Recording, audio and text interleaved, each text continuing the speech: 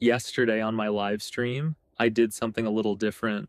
I opened up Xcode, started a blank SwiftUI project, and just started playing around with Apple Intelligence, more specifically, foundation models on device AI from Apple. And yeah, it really surprised me. The app itself, super simple. You pick a genre, type in a theme, and it spits out a short story right on your device. No cloud, no tokens, no setup, just local AI doing its thing. If you want to see the full thing live, them from start to finish, the link's in the description. Oh, and if this is your first time here, I'm Daniel, and this is Solo Swift Crafter. I build iOS apps solo using SwiftUI, Cursor, and AI tools like GPT and Claude, live from scratch, with just enough chaos to keep things fun. If you're into indie dev, smarter workflows, and building stuff without the drama, you're in the right place. So before we dive into the build, here's a quick lay of the land. Apple FoundationModels is Apple's new framework for running large language models directly on your device. Like, no cloud, no servers, just Swift code talking to a local brain. The basic idea? You give it a prompt and it responds. But unlike a typical API call, this all happens privately on your iPhone, iPad, or Mac. And it's not just text. You can decode structured data, stream line by line, or even hook the model into real Swift functions using the tool protocol. It honestly feels like Codable, but for natural language. All right, now let me show you how I used it. So yeah, as usual, I didn't go in alone. Before even touching Xcode, I spun up a new GPT folder, like I always do, and dropped in a simple instruction, something like, act as a senior Swift developer and help me build an iOS app with foundation models. That's my move every time, what I'm building, how I like to work, and what kind of responses I expect. Usually, I follow that with a cursor rule and a PMR, kind of like setting the table before cooking. The rule keeps cursor on track and the PMR lays out the plan. But this project, it was just for fun, a little sandbox test. So I skipped the cursor rule this time and went straight for the PMR with GPT, told it what I wanted to build, asked it to open a canvas, and that was enough. Cursor got the idea instantly, and we were rolling. It's kind of funny. Even for a quick build, I still find myself wanting that bit of structure, just enough to stay in flow. With the PMR in place, I figured, why not just treat it like a cursor rule too? So I grabbed the PMR, pasted it right into the cursor rules template, the kind you'd use when you say, act as a senior Swift developer, and that was it. I had everything I needed. GPT understood, cursor understood, and from that point on, it was basically just build.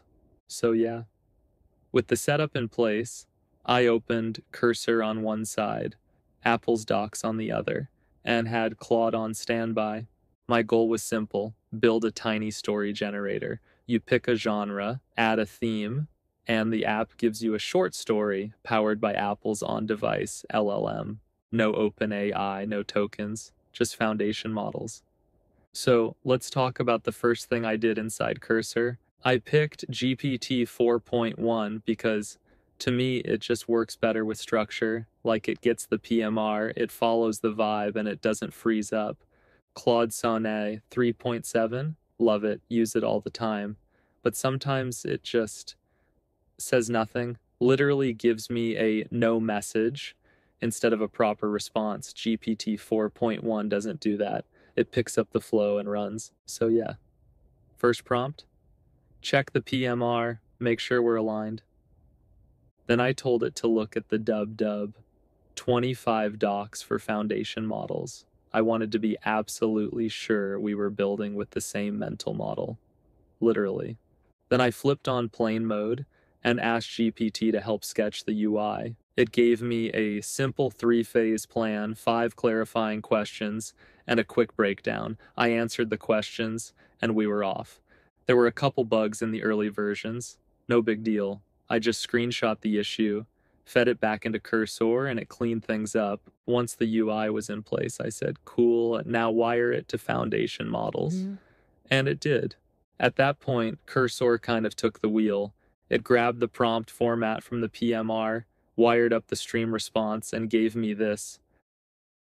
All of that lives in a story generator class, which pipes the text into a @published variable. Meanwhile, the UI watches that and shows a progress view while the model does its thing. Simple MVVM setup. The file's called story loading view, very Cursor-like. But I didn't stop at just raw text. Since Cursor was still flowing, I asked it to use Apple's structured response feature.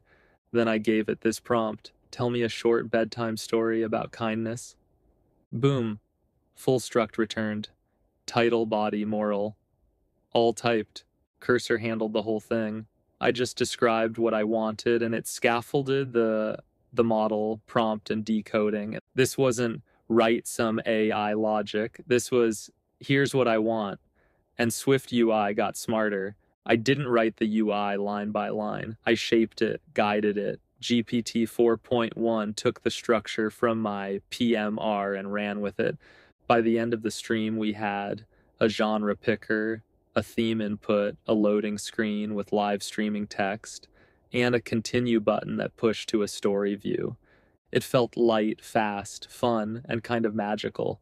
That's the difference. I wasn't outsourcing the work. I was building with a partner that speaks Swift. This whole thing, from setup to UI to model integration, came together through Cursor, not just assisted, built. I didn't have to fight my tools or context switch all day. I gave it a clear plan, a little structure, and let it riff.